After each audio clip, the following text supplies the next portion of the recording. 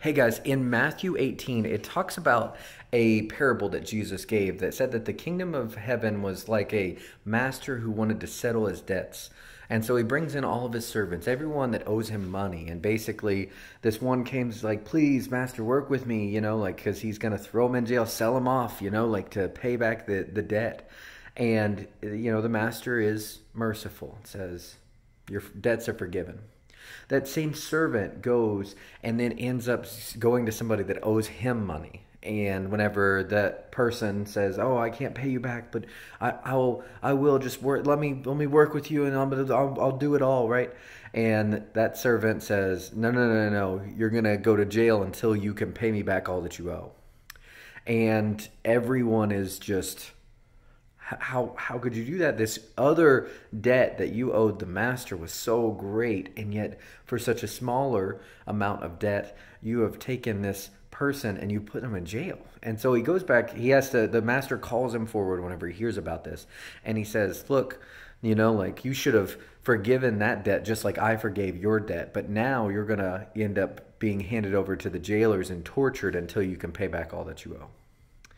And the thing about that I want to really share is there's sometimes whenever that we think about our right, like whenever somebody gets, like does us wrong, we have a right to be upset. We have a right to be sad, and like we have a right to be depressed because look at what life has done, and we've got all these rights to do stuff.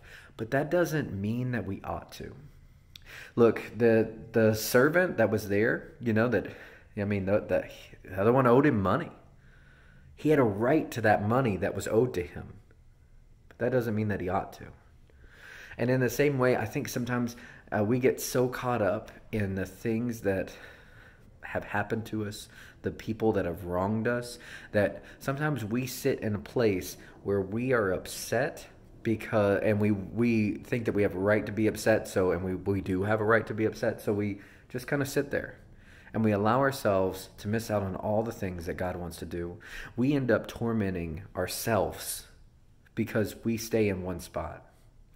But the Bible also says that we enter into his gates with thanksgiving and in his courts with praise. And look, I don't know what wrong you've gone through. We've all gone through some where people have done us wrong, where we're sad because we thought that things we're different than they were, and people have treated us bad, and we got all this. But whenever you enter into his courts with thanksgiving, whenever you enter into his praise, right, then all of a sudden your thoughts are not on yourself anymore. They're now on him and the things that he's done. If that same servant would have been thinking about the great debt that he no longer had to pay, maybe he wouldn't have tried to hold it against the other servant. So that's all. I just want to encourage you, let's move. Let's not be satisfied or with our rights. Let's think about what we ought to do. Thanks for taking a minute.